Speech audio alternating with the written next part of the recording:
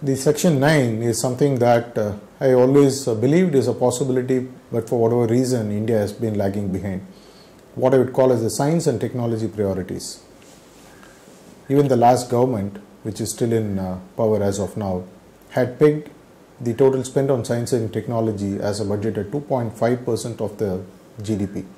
So what I am going to request the new PM to be is not a big ask. I am only looking at about 3.5% of the GDP, or a little bit more if we can afford, to be spent year on year on science and technology budgets, which must be an exclusive budget crafted by people who know exactly what to spend, how to spend, and what objectives to attain from that. The second point today, even in a very, very small country, I don't want to name them, but the internet and broadband penetration is in the range of 80% or more. For a large country like India, I am given to understand that by the end of year 2013, we had approximately a penetration of 16% of the population according to the data available.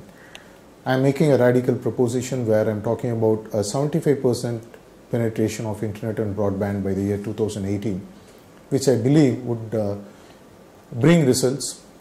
by bringing knowledge to the people, by bringing so many inputs which have not been available to them before, and would make India a knowledge-rich country which would cascade and provide the economic and other growth factors that are essential for us to become a glorious India.